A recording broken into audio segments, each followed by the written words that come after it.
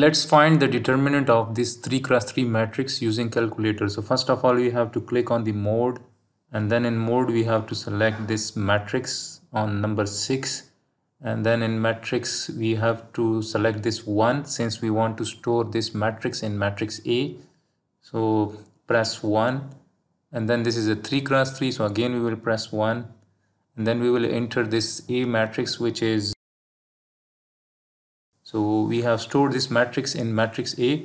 Press this on button, and then we since here we have on number 4 we have this matrix, so to activate this matrix we have to press shift and then this 4. Then we have to find determinant, so on number 7 we have determinant, so press 7, press shift, matrix. We want to find the determinant of matrix A that we have just stored, so we have to press number 3, close the brackets, and then we will press this equal. So the determinant is -36.